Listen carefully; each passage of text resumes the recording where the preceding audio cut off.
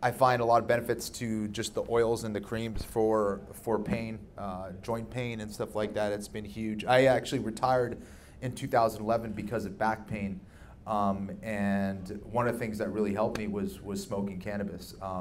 There was so much pain that it hurt if I sat down, it hurt if I stood up, it hurt if I moved. It didn't matter, and it was extremely helpful and allowed me to function on a daily basis, and little by little I've been able to kind of work my way back into training. But yeah, and I'm the kind of person that if I'm not doing martial arts, I'm miserable. I get depressed. So I need that as an outlet for me physically and creatively, and cannabis has allowed me to do that.